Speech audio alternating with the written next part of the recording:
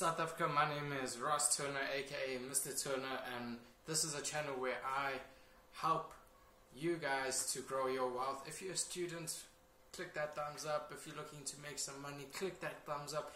If you're just here because you saw this video, please comment down below and tell me how I'm doing, and yeah.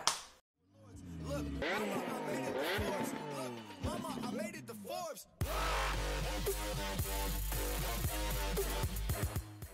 Further ado, I know data is a struggle. Let's just dive into today's topic, which is how to make 1,000 Rand a day. Before we do that, please have a look at my previous videos, how to make 5,000 a month, etc, etc.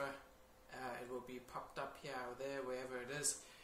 And so 1,000 a day might be very daunting to say. Oh my word, I'm not even making 10 Rand a day. How do you expect me to make 1,000 a day? Let's put it this way. If you have, for example, that boxing bag there is worth 550 Rand at Mr. Price, or 400 Rand brand new at Game, and you're not using this, so it's a used one. That's what you got to do. If you're not using it and it's just lying around and it's used, you sell it for 200 Rand, or you go ahead and you sell it for 350, you know, depending on the quality, depending on how buggered up it is. Basically what I'm saying is, look around your house, look around your environment, see what's sellable. Okay? Once you've accumulated amount of goods which you think come to 1,000 Rand. I was lucky enough and I had a gun safe that was worth 3,000 Rand, brand new, so I sold it for 2,000 Rand. And I sold it within 6 hours. Okay, now that's amazing. Like, from taking the photo to putting it on this one platform and selling it, it took about 4 to 6 hours to make 2 grand. Anyway, that's for another video. Please remind me in the comment section down below how to make 2,000 Rand within 4 hours. It was, yeah, I made much more than that in a day, but let's just go back to this video. So I got a little bit distracted there, but do you see what I'm saying? It's selling. Find something that you see in your house that you think is worth 1,000 Rand, and you sell it. Where? On Facebook. Now you're thinking, Ross, okay, I can probably do that for one time, but how do you expect me to sell? I'm going to end up selling all the contents in my house. Don't worry, all you need to do is make that 1,000 Rand, okay? All you need to do is make that 1,000 Rand. So, once you have that 1,000 Rand, you're going to go to a cheap supplier, okay? You're going to look, first of all, you're going to ask yourself, what do you like? Or what do you think your market likes? And have you observed your environment? I talk about this in another video. You need to observe your environment. Who are the people in your community? Are there more men or more women? Who's the breadwinner of the house? Is it just a single parented household? You need to take all of these factors into consideration when purchasing your first amount of stock to sell. Because you can't just say, okay, I'm gonna go and buy dresses. Meanwhile, there are no women in your area, okay? Or, okay, I'm gonna go and buy old PlayStation 2s. Meanwhile, there are no kids in your area, okay? So that's what you have to do. Scan your environment, write it down, even do a survey, you know, or just see what people are buying. Go to town. I live in Durban, so if you go to town, you have a look around. Okay, which shop is the busiest? When are the sales happening? What, who, when, how? All of that. All those questions. Who, when, how, what, why? Remember that. Remember being taught that. That you need to, I can't stress this enough. So, once you've done that, and once you've got your market research, you buy, for example, wallet, 10 wallets. And let's say you've bought them for 100 Rand, you are now going to sell them for 150 Rand. Or you can have less risk if you don't want to go full into it and spend that full 1,000 rand.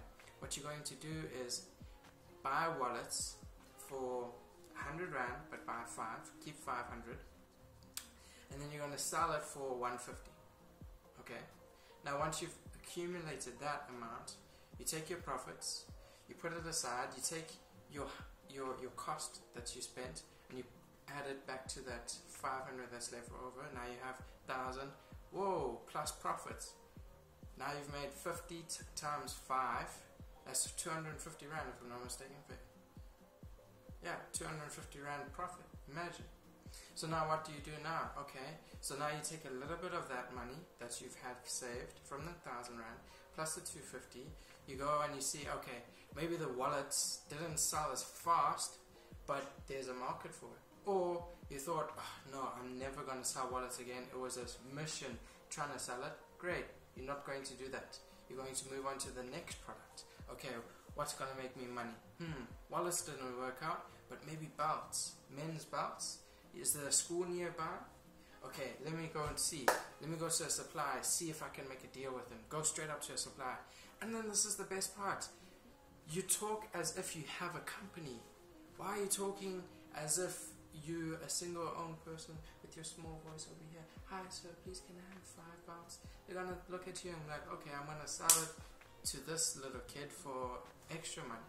No, you're going to go there. Hi sir, my name is I own this company, and we sell belts to school or English to school kids. Our previous supplier just moved to another country or whatever, blah, blah, blah, and you know, just make your story, not lying, because you are selling, but you got to make yourself look like a company. Okay, honestly, treat your suppliers with the most respect that you have. I'm not saying lie to them blatantly, because suppliers are knowledgeable people. They will know if you're bluffing or not. Anyway, diverging there, I will bring that up in the next video.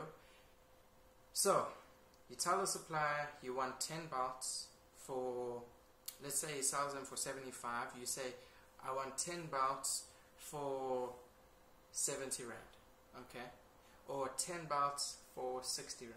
Depending on how well you build a relationship with the supplier will determine how well you can get your cost down. The less cost you have on an item, the more profits you have when you're selling it. I hope that I am teaching you some good things. To recap the whole thing, sell something that you don't use in your house.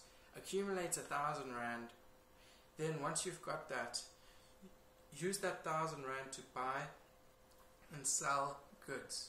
If you want to know where to sell goods fast and how to sell goods within a day fast, then please let me know in the comment section down below, and I will provide you with the next new fresh video. Without further ado, thank you for staying here, thank you for listening. I am open to criticism, and I will be bringing more and more videos to this YouTube channel. If you want to follow me on Instagram, please be sure to check out @MrTurner_, and you can even DM me and I'll start talking. Let's start this network, let's grow each other, and remember, stay shining, keep smiling, even on a rainy day.